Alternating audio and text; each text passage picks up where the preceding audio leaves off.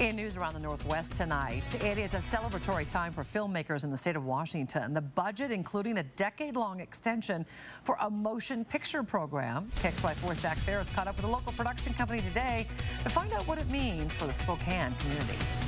Earlier this month, with one stroke of the pen, Governor Jay Inslee gave local filmmakers, especially those here at North by Northwest, cause for celebration. By extending the motion picture competitiveness program for 10 years, productions like Z Nation have incentive to continue to shoot in and around Spokane for years to come. This is all about jobs. You know, you take Z Nation as an example, that's 200 jobs here in Spokane, family wage jobs that pay pension and health, and that's really important for this area.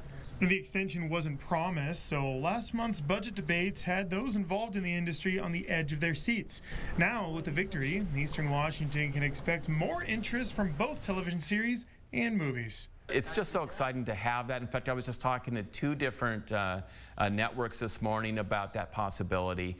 So, you know, there's a lot of interest now, you know, and now having the incentive in a sustainable pathway now for 10 years just adds more and more marketability to the area. Reporting from North by Northwest, Jack Ferris, KXLY4 News.